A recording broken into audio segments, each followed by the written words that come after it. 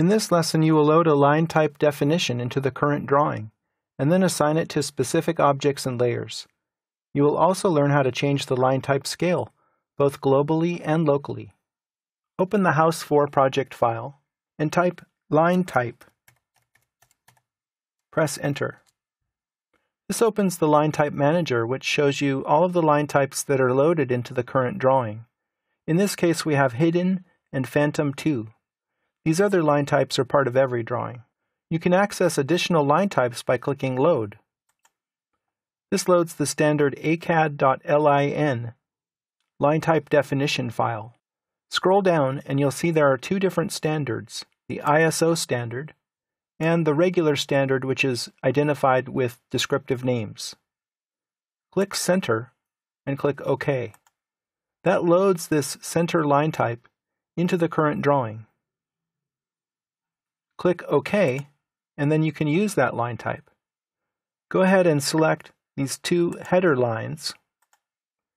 Go up to the Properties panel, open the Line Type drop-down, and select Center. Press Escape to deselect.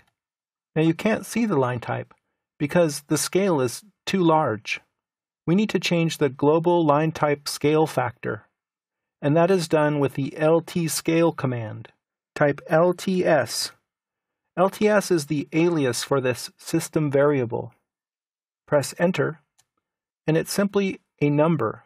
Right now it's set to 24, which you can see here as the default option. Let's divide that in two. Type 12 and press Enter. Now we can see the center line type appear on these selected objects. But when I change that, did you notice that these other line types also got smaller?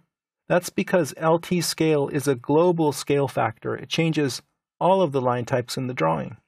Let's change it back. I'll type LTS, Enter, and type 24. Let's say I just want these two objects to have a smaller line type, but I like the way that the line type appears on these other headers. You can do this in Object Properties. Select these two objects, and then right-click and choose Properties. This opens the Properties palette.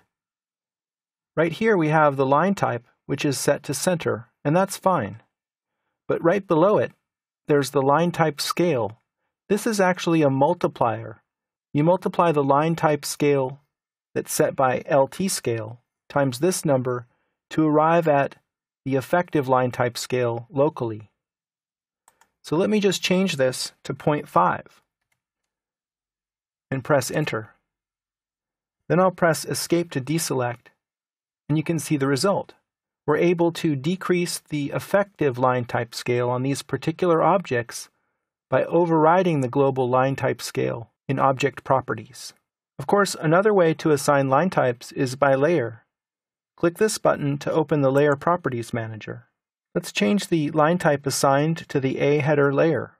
I'll click on it, and I'll select Phantom 2. OK. And then close the Layer Properties Manager. So now all of the lines here on this layer have the Phantom 2 line type, except for the ones that I specifically overrode with Object Properties. If I want these to have the Phantom line type, I can select them, and instead of choosing Phantom, let's choose By Layer. That way we'll let the layer decide the line type that all the objects will have.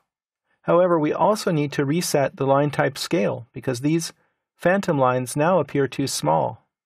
I'll reselect the objects and change the line type scale back to 1.